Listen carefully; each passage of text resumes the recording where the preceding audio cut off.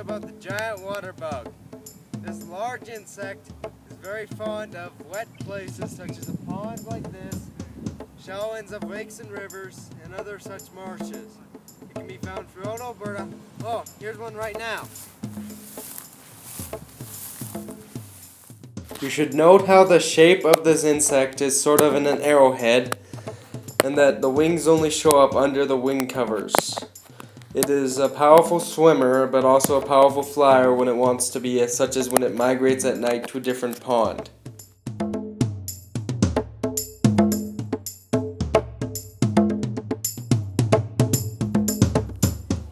You might wonder what this insect eats.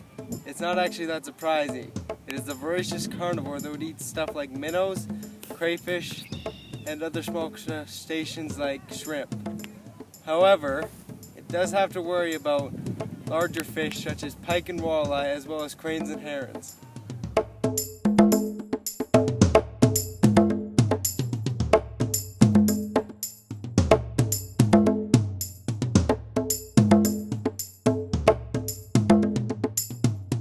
When I was looking around the pond, I saw this.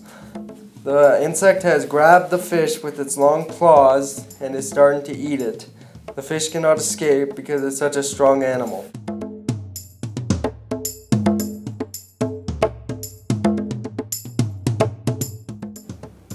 The female of this animal lays its eggs on the back of its male. It then is carried till they hatch, where they look like a small version of the adults.